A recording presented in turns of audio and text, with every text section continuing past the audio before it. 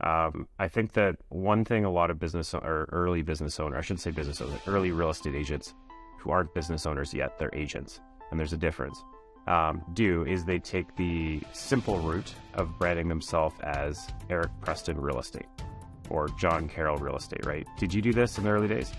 Yeah. Yeah, I think most people do because it's easy. It's like you're solo. You're not really thinking too long term yet. And so one of the things I encourage my clients to do is think long term with their brand and take a step back because it's going to be way harder to change your brand later. And anyone who's been through a rebrand, myself included, I started my marketing agency as EBP Media and my website was ericbpreston.com. I wholeheartedly regretted that later. And so this is what I tell people is I know so many people who come to hate their personal brand because they realize that it traps them.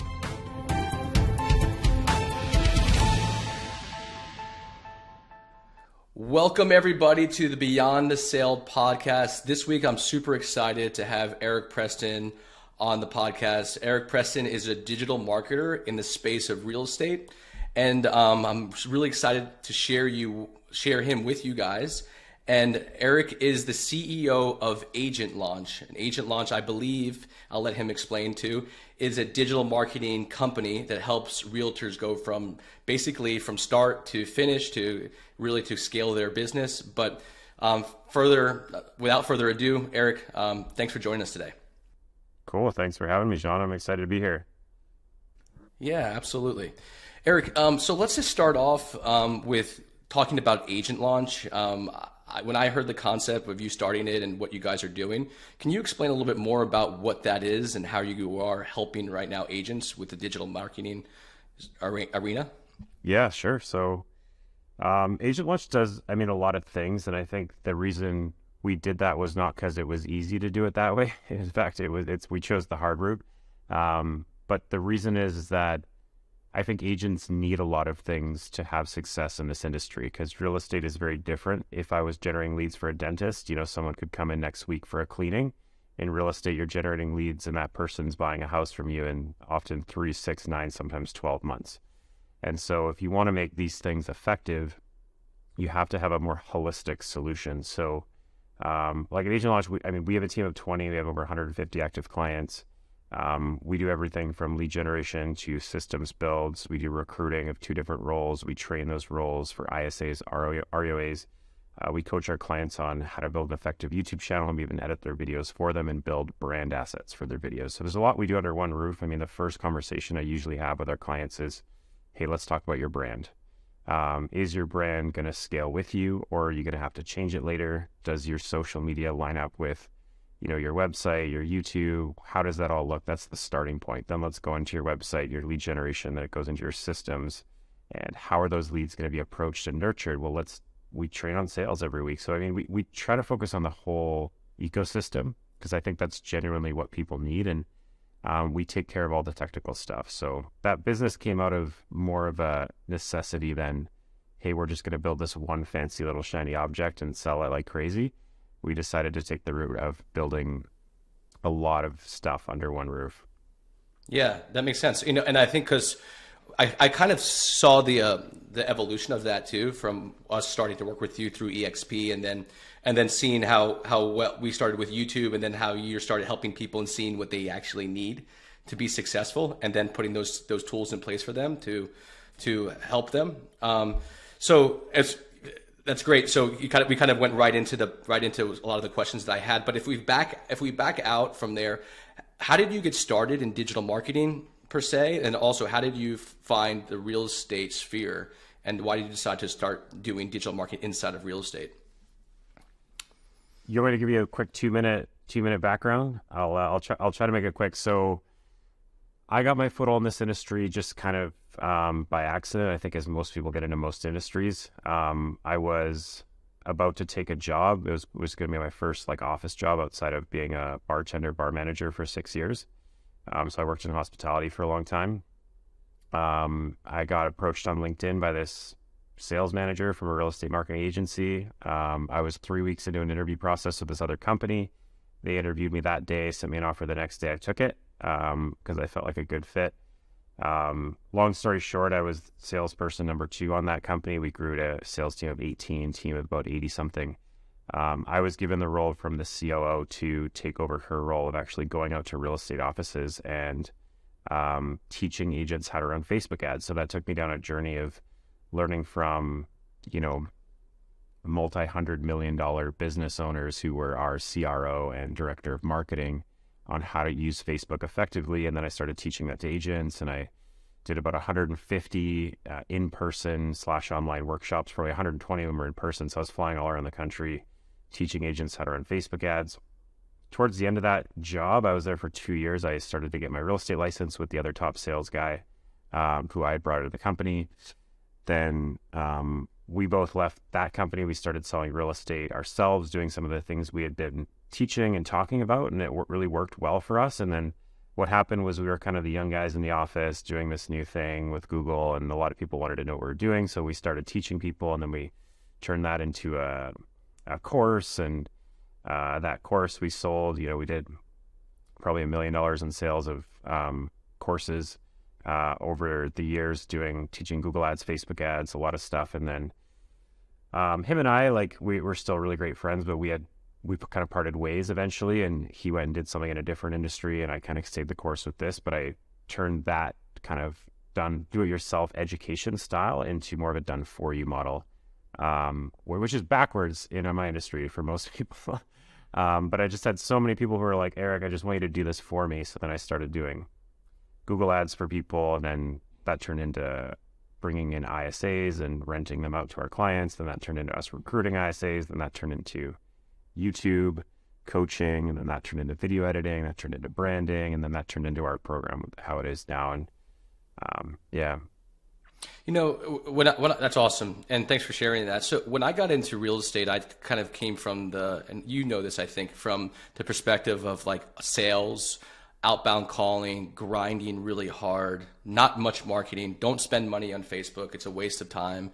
Don't spend money on social media. It's a waste of time. Call people, connect with them, make contacts equal contracts, that kind of scenario. However, that's great if you want to have a job for the rest of your life and you want to just grind yourself down to dust. This is what I've learned through the process of that, and now how I'm evolving into something different, with your help as well. But I think if we back up from that, from people like myself, kind of coming from that strategy or that thought process of a sales process, why is it so important to have, sure, I think there's a place for that, but why is it so important to have an online presence and a marketing strategy?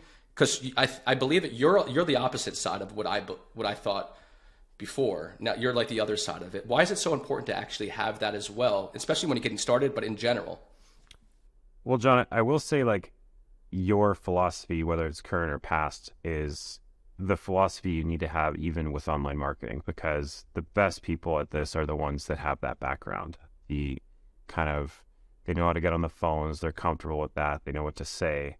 That's what a lot of people miss when they get into online marketing, is they think people are just going to come to them and be excited to work with them. That's not the case. You still have to do the trust building and build rapport, because at the end of the day, you asked the question, why do you need an online presence? Well, the simplest way I can put it is, how many reviews does someone read when they buy a $30 thing on Amazon? Probably the average person reads quite a lot of reviews. So how many reviews do you think someone's going to read when they choose the agent who's going to help them buy the most expensive thing they're ever going to buy? Yeah. So yeah, a lot. as simple as I can put it, the last time you bought a toothbrush on Amazon, how many reviews did you read? Or soap, or something so basic, socks. You read those reviews and you think people aren't going to look you up and check you out online. So I'd say that's the important part. And, they better like what they see, because they're going to be very quick to dismiss you, knowing that there's hundreds of other realtors they could potentially work with. Obviously, you want to give yourself an opportunity to build trust with them on the phone or through video, but it's important to have your online presence dialed in so that when they do check you out, they like what they see. And you guys are a great example. I mean, you Google the Carroll Home Team, what do you see? 100 and something, 170 reviews or something like that. I remember the last time I saw it was like 150, so for sure it's more now. Yeah, and then yeah, and I completely agree with that. And I think what is that? What is that? How does that trust? I know when we first started this conversation, you were talking about brand. We start off with brand.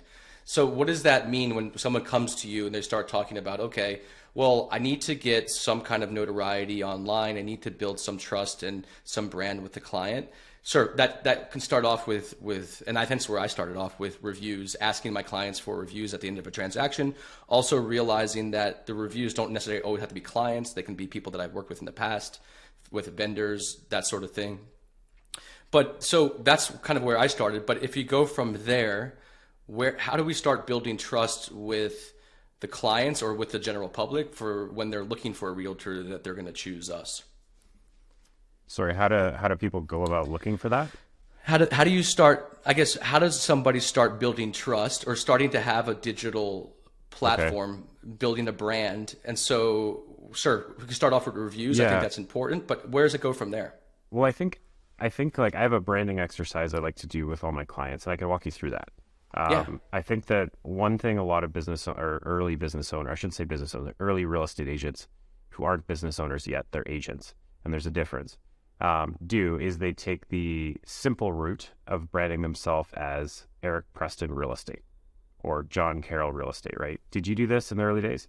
yeah, Yeah, I think most people do because it's easy. It's like you're solo. You're not really thinking too long term yet.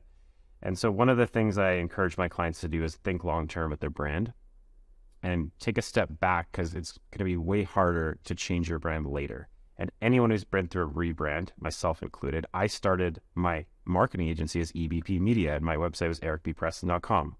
I wholeheartedly regretted that later. And so this is what I tell people is I know so many people who come to hate their personal brand because they realize that it traps them. So think 5 years from now, how are you going to feel when you have a team of 6 to 10 agents, let's say, and you say you're really successful, because I assume you get into the business because you want to be really successful.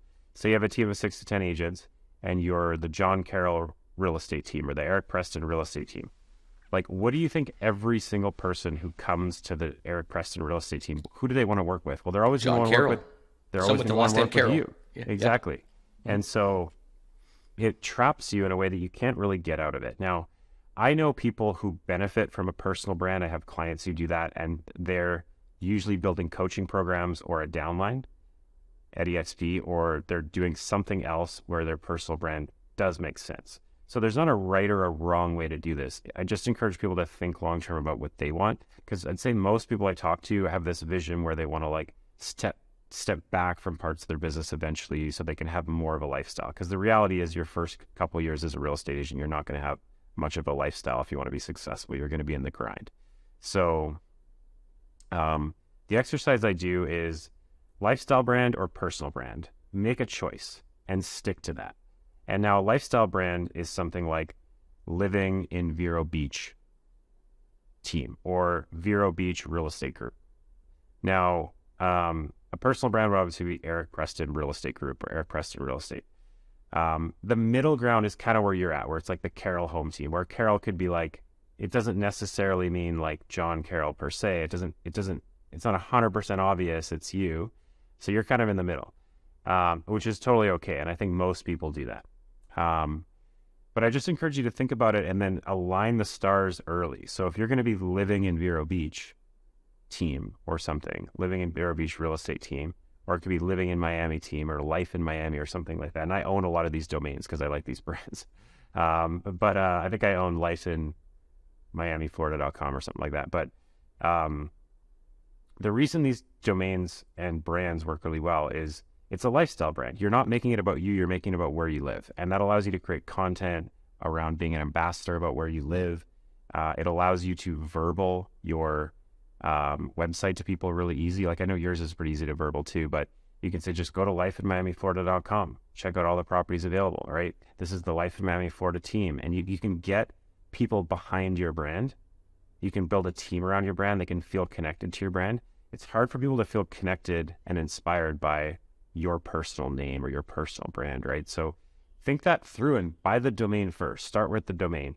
if you say Life in Miami, Florida, that's what I want my brand to be, buy lifeinmiamiflorida.com. Don't do .co, don't do .something else. Buy the .com. It has authority. Make your email Eric at lifeinmiamiflorida.com. Make your Instagram at Life in Miami, Florida. Make your YouTube at Life in Miami, Florida. Make your, what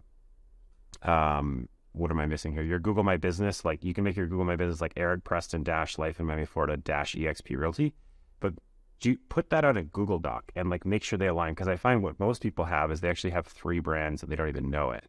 And so in some cases that's okay because you've been doing it for a long time and it's working, and changing is too much of a hassle. So there's a fine line to draw of like, does it make sense to change or not? Oftentimes changing is a huge pain because you lose your SEO if you've been working on it. Like there's a lot of negatives to changing.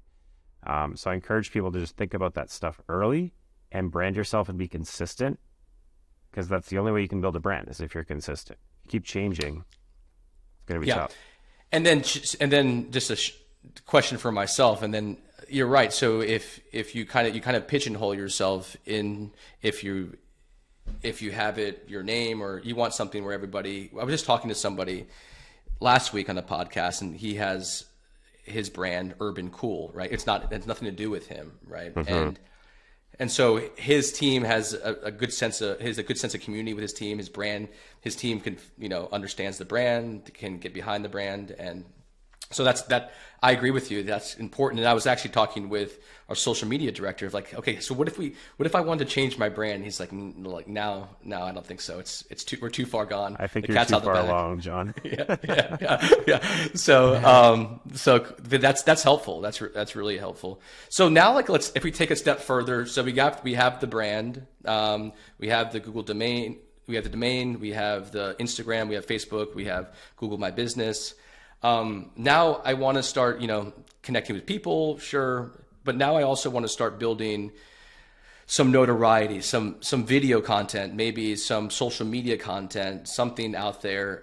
What sites do you feel, if you were someone getting started, or even somebody that was in the position that I was, maybe doing, 60, 70 deals a year, but doesn't have a social media presence, or really not a good one? Where do you start from there? What's the most effective way to move forward? Okay, this is a good question, and I have a very strong opinion for you. I think what most people do is and I want to be very clear about this, most people compare their first quarter to someone else's fourth quarter, using football terms for your audience. But it's important to understand that when you're comparing yourself to someone who's way farther along than you, and you see them on Instagram, on Facebook, on YouTube, and everywhere, and you're like, I need to be like that. That's not how they got there. Like, you need to start with getting focused. And usually that's just one platform. Have you ever heard the term simple scales and fancy fails? Yeah. So like getting fancy at first is a sure path to failure. I got started with just being good at YouTube, and that carried me a very long way. If you want to get started with video, the only thing you need to do is focus on YouTube, and then focus on repurposing your YouTube videos for social media. You can go to my YouTube channel. I actually have a video dropping on branding on Monday, and you can see how I do that with my Instagram. But just focus on being good at YouTube. And the only way you're going to get better at YouTube is through repetition. It's the only way. So you have to do it many times over. And the only better way to get better at YouTube faster is repetition with a feedback loop. So that's what we provide our clients is we give you like the scripts, the equipment, the structure so you can set up a filming space, basic stuff. And then we just get you to start making them. And then I don't say go make 5 videos. It's like make 1 video at a time, bring it to my coaching call. I'm going to give you feedback. I'm not going to give you every piece of feedback you need. I'm going to focus on the big things. And I promise after 3, 4, 5 videos, you're actually going to be pretty good. And most people don't understand that. They think YouTube is so hard and it's really difficult because it's long form. But the reality is YouTube, the content you make lasts years. And like your wife, Rachel, has been a really good example of that. You guys have had some videos that have worked for you for a long time. And I know she's, working with me a little bit more again on tightening up some of those details, and it's working. And it's like, so start with YouTube.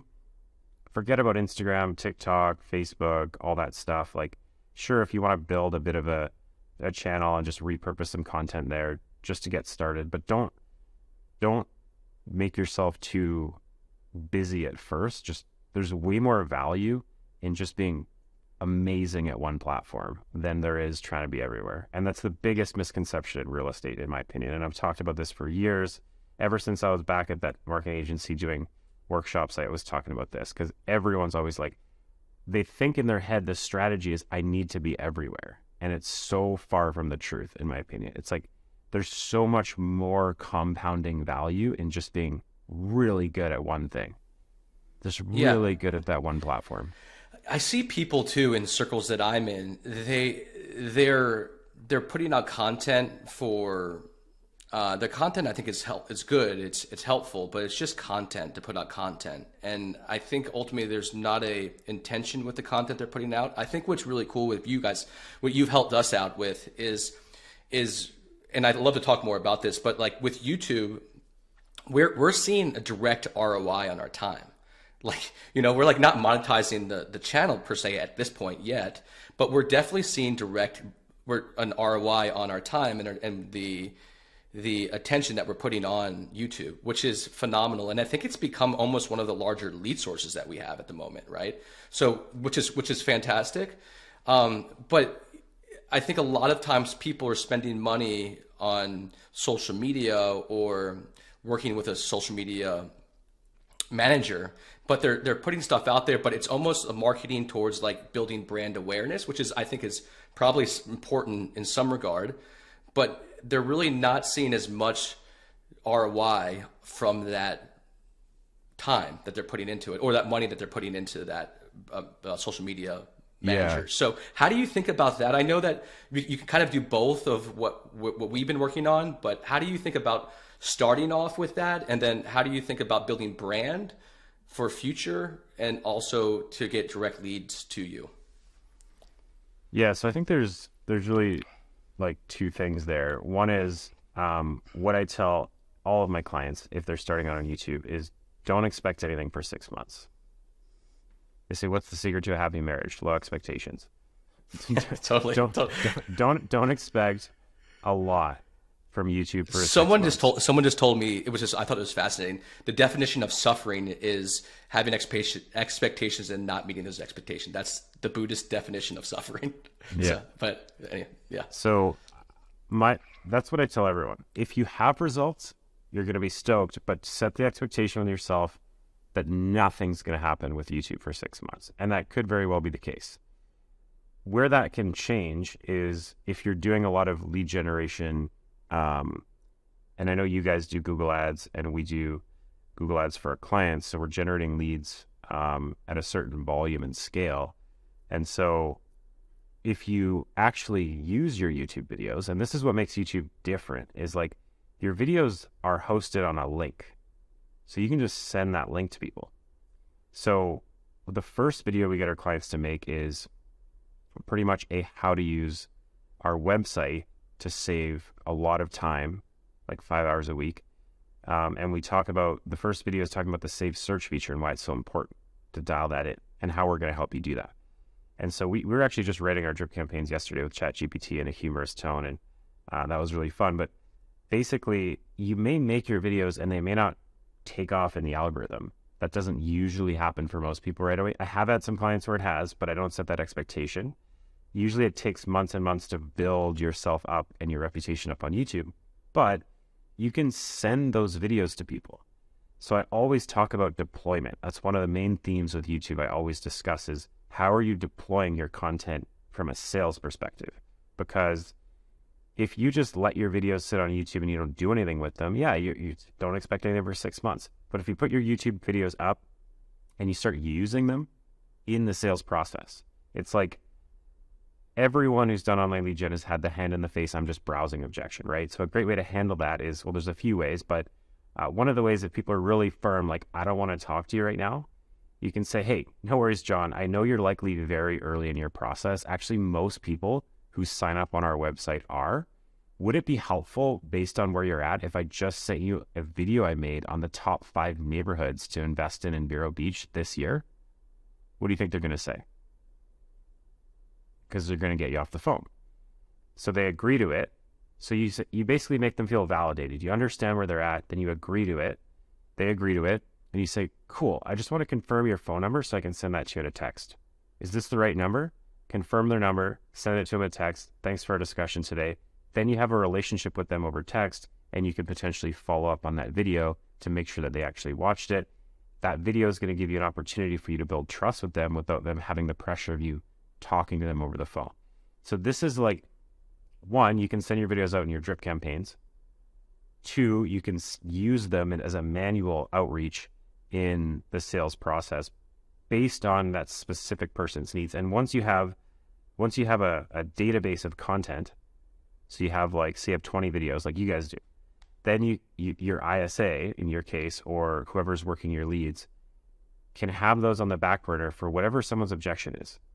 Like, oh, I just, I don't know what I can afford yet. Okay, great. Would it be helpful if I connected you with a mortgage broker, or even sent you a cool video on like why this is important? Or you can just like tailor your approach to their objections and use your videos intelligently. Yeah, that's really helpful. So not just creating content to on Facebook just to create, or on YouTube just to create content, but also creating the content with a purpose inside the database, but also to attract people maybe moving to a certain area or for whatever reason. I think that leads me into the next question. So we have that database reason how we're going to use the videos, and it's with the link, and we can share the link to the people. But what are some other ways that you are using YouTube inside of Agent Launch or with your students? One, I guess, to get leads, but also other thoughts on video to attract people, to build brand, to build awareness, how to get sellers, interested in maybe sellers. How are you, through education, how are you thinking how that evolves from database to leads to brand awareness? As far as like the content strategy, so yeah, I think so. I think like the cool thing about videos, you can really tailor your message to your target audience. So like, I know you work with listings primarily, so having potentially a video that precedes your listing appointment, that pre-sells them, is a good idea. Having content that just tells sellers how to get more for their house through a proven process that you've created, right? So like, if you create content like this and you have an audience, that's going to appeal to a seller, and it's going to say, wow, this guy John really knows his stuff. Like, if we list our house, we should do it with him. So it builds authority. And that's the big thing about YouTube, is it builds authority really quickly. I don't say this as a joke. People just see you on YouTube and they think you know everything. Like, I'm not even kidding. Like, people have come to me and just think like, I know everything about Google Ads or everything about a certain topic because I made a YouTube video about it.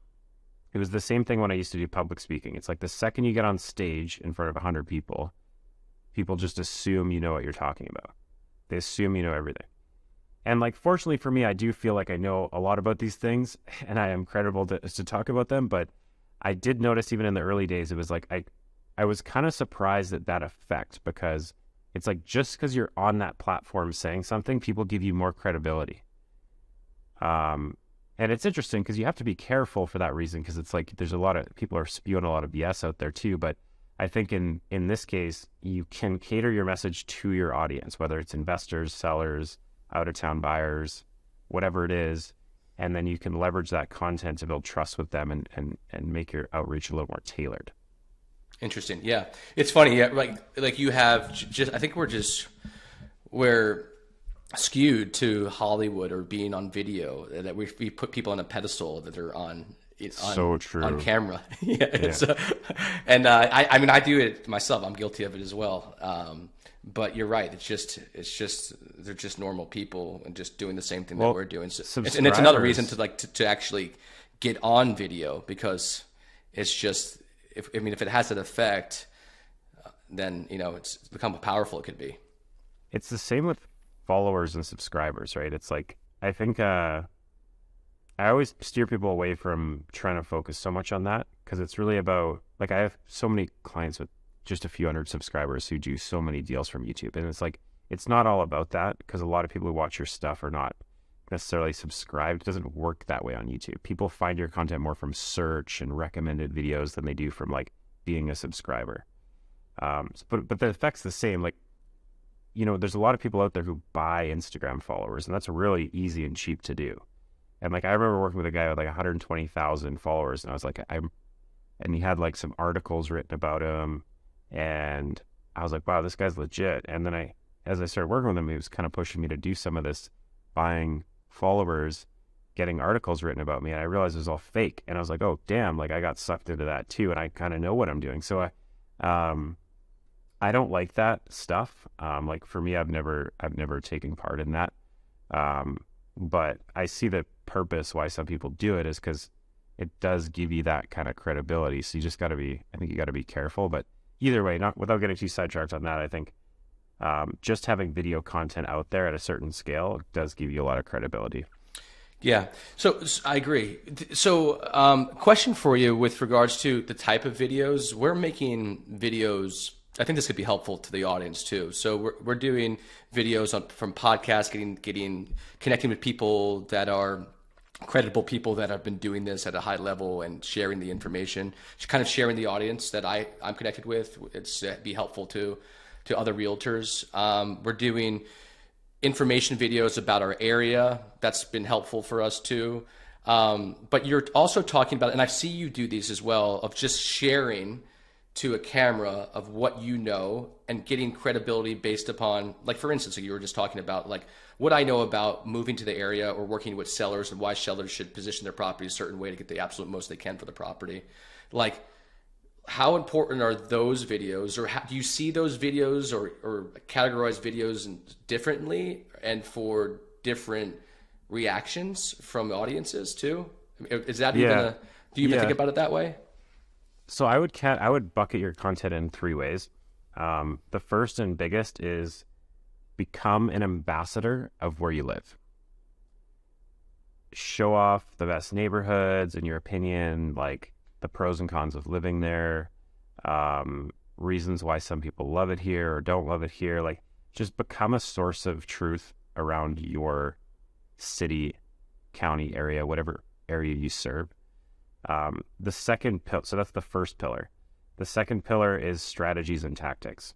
So basically, how to get more for your home, like, how to navigate multiple offers as a buyer to seller, like more strategic things that paint you as really like an expert.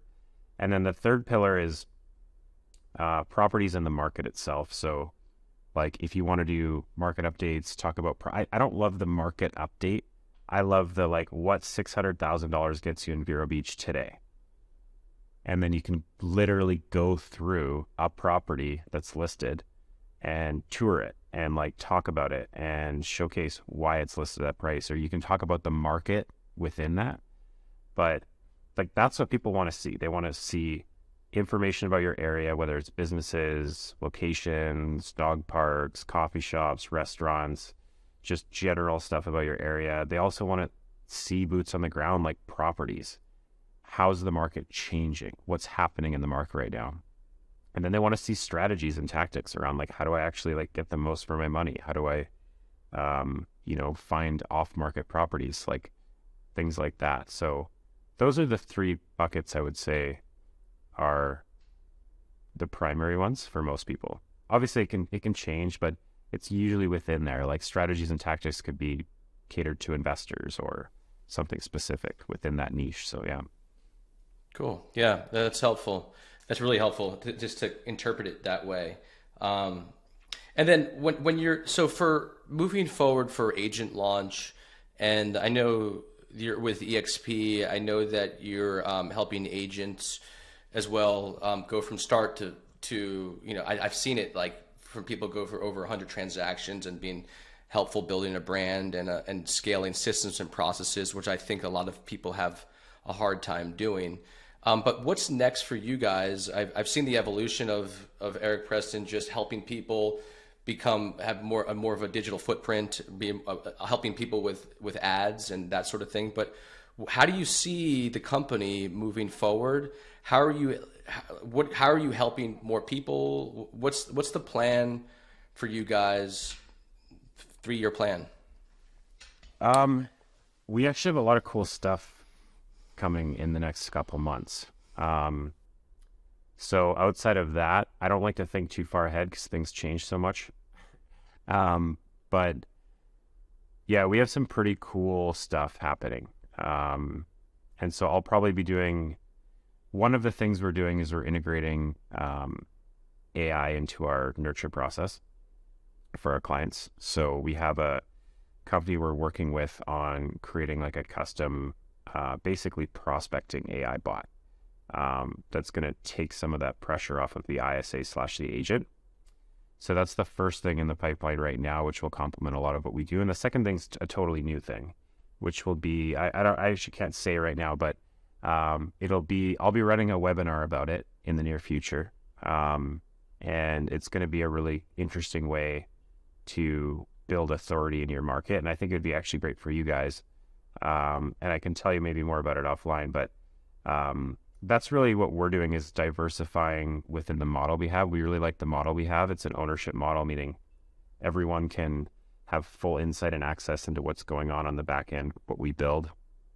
There's no black box like most agencies. And how we're kind of different is we blended like a traditional marketing agency that has done for you services with a coaching program to really complement those services so we can really make it work. The next thing will be a fully new, like we talked about, the Google Ads, the systems, the recruiting, the YouTube. This will be a whole new thing that'll help people essentially build a unique value proposition and market it effectively. So it's not going to be a traditional type of funnel. It'll be something totally new, and I'm really, really excited about it. It's something I've done a lot of. Awesome. Yeah, I'm excited to hear about it, and I definitely will ask you about it offline. And then, so if people want to connect with you, learn more about that sort of thing, learn about how you can help them build a brand, help them with YouTube content, help them become an authority in their marketplace or even an authority in their state. Like I've seen that happen as well. How do they connect with you, and how can they reach out?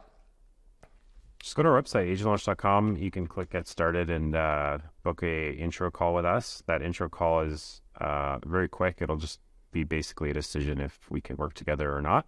And then we can set up a longer call with either myself or someone on my team where we can talk about what that looks like. Cool. Yeah. So, well, I really appreciate your time. Me and Rachel and our team at a whole, we've really benefited so much for just being partnered with you and connecting with you, and the time that I know we get to, it's not much, but we get to spend and learn from you. It's been really helpful. So thanks so much for that. And thanks for spending the time with us and sharing with our community. And we'll talk with you soon. Thanks so much. Thanks so much, John. Appreciate the time.